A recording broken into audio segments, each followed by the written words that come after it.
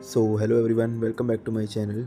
So guys, in this video I will tell you how you can insert data inside your mongodb table. So it is the continued video of my previous mongodb in which I told you how you can create tables in your mongodb database. So this is the whole code which I have written already in my previous video. So it is the continued version of my nodejs playlist. You can also watch my previous videos for better understanding. So for this purpose you also need postman and mongodb. So first of all I will open mongodb and connect it first. Here I can show you where I created the database. So this was a database which I have created. You can see it is empty. There is no data inside it. Now I will open postman. Postman is basically used for testing and developing APIs. So now first of all I will tell you what you have to do. Inside this I have created a teacher controller and it is the add teacher method which I have already created in my previous video. So this was an API to insert data. So I will tell you how this thing works. So first of all you just need to do open your postman. So first of all let us start our project npm start. So as you can see server is running at 3002. Now open postman. Here you need to change the server. So let's go to app.js. You can see the port number is 3002. So I will change it to 3002.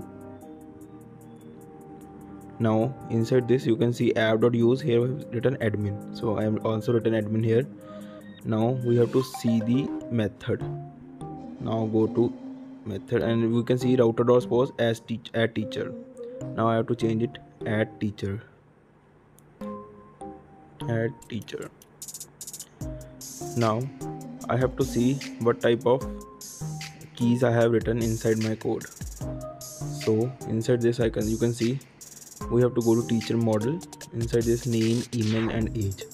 Rest will be default values. Now I will type name, email. Let's make it jabjeet@gmail.com and age. Let me remove password and let's change the age to 24. So that's it. Now we just need to send the data. So before that we choose the method as post. As you can see I have written in routes here I choose the post. So I have to choose the post method here. Now simply click on send. Currently we have encountered an error. So let me check. Okay. So yes, so you need to add a line. Basically this error comes when we have not written or given permissions to our app.js. So inside our app.js we just need to add a line inside our app.js. Name Jabjeet. Yes. Now go to app.js. Inside this you need to type app.use in bracket type express. Now in again bracket URL extended. Inside this extended :true. You can also find this on the Google or anywhere you want. Just type URL encoded extended true and you will find this line. Now I have sent the data. You can see teacher added successfully. And here's the data which I have written. Now go to mongodb and refresh. You can see the data is inserted successfully.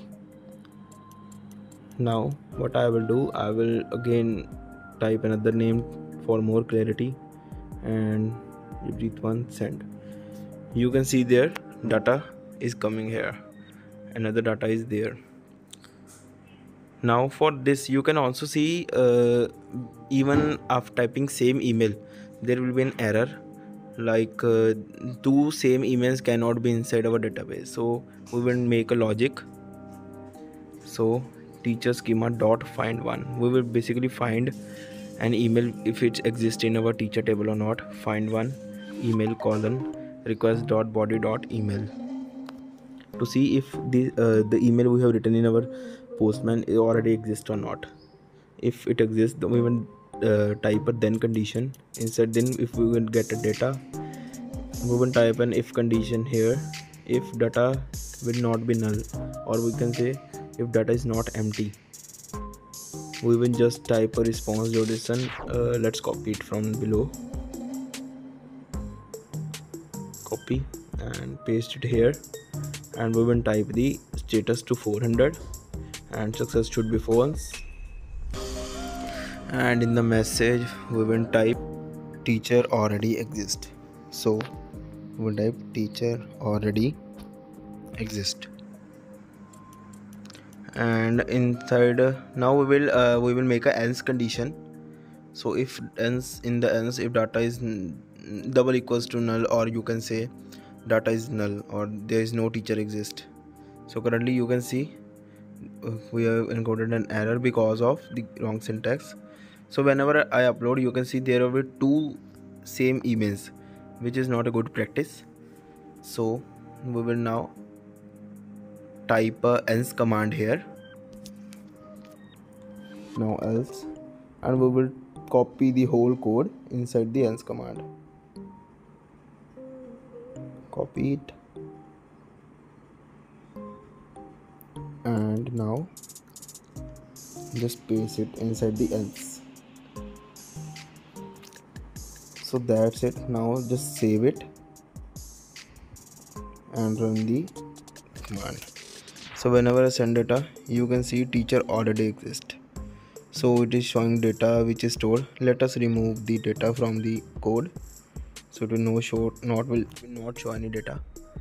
So now when I click send, you can see it just shows an error, teacher already exists. Now whenever I change the email, let's type anything, and you can see data is sending properly. Now if I again try to send, and it is coming inside my mongodb table, now again try to send, you can see it shows teacher already exists. Now that is the whole process how you can insert data in your mongodb table. In next video I will tell you how you can delete data. Thanks for watching.